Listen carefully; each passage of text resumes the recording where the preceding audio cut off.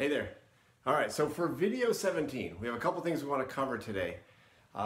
One is the difference between differentiation and positioning. So this is brand differentiation or product differentiation and positioning.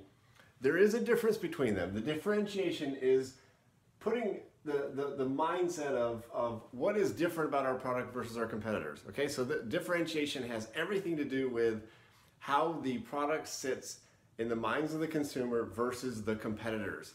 So obviously the things that make you special, the differentiators, are what you need to accentuate in differentiation.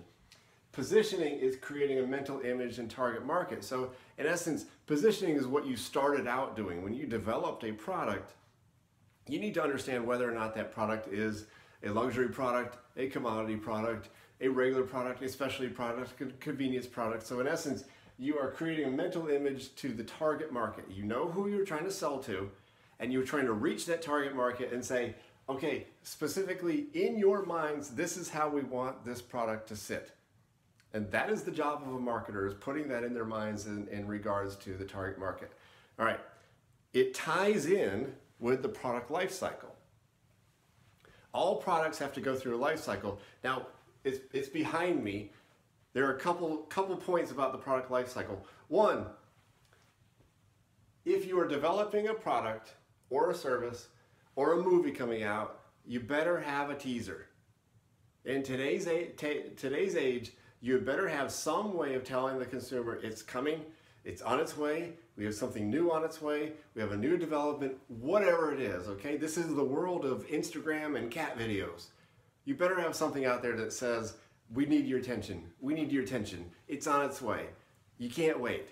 It's limited time only. It's almost here. Okay, that's what teasers do. That's the marketing message of a teaser.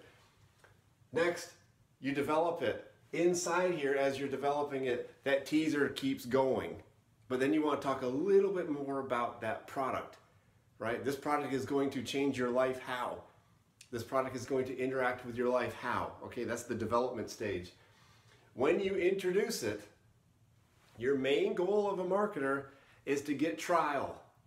Trial, trial, trial. Try this product. That's why it shows up free in your mail. That's why it's sampled in the store. That's why they get coupons. All right, they got to get it into your hands, into your mouth, whatever it is. All right, you're trying and at this point, between introduction and growth, if it's an item like an iPad where somebody had an idea, let's put something 8.5 by 11 and use our hands. Okay, that's a neat idea. You introduced it. If it's a brand new invention, you need to tell people about it and how they use it, and then everybody can grow because it's a brand new part of the market. So everybody's trying it, everybody's buying it. At this point, everybody's profit is increasing. You get to maturity, your marketing message has to change. Your marketing message in maturity, when the actual market levels off and you have all of these competitors around you, you need to go back over to the differentiation side. You need to head back over here and explain to people why in this world, this busy world of all of our competitors, why are we different? This is why you do differentiation and positioning, is because at some point in this maturity stage, you're going to have to tell people why they should choose your product over somebody else. Here, they just needed to choose your product and try it. Here, you need to now compete versus somebody. Because at some point, somebody's going to drop out of this marketplace, and that's right here. You just want to be the last one to decline.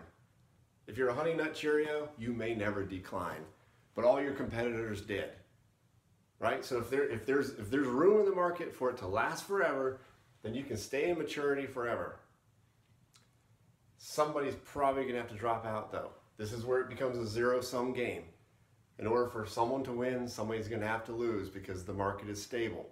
Here, everybody can win.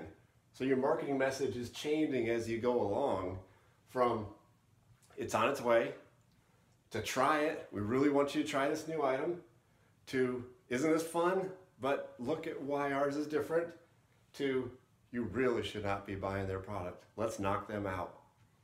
And then decline, you hopefully all your competitors decline before you do. I'll talk to you later.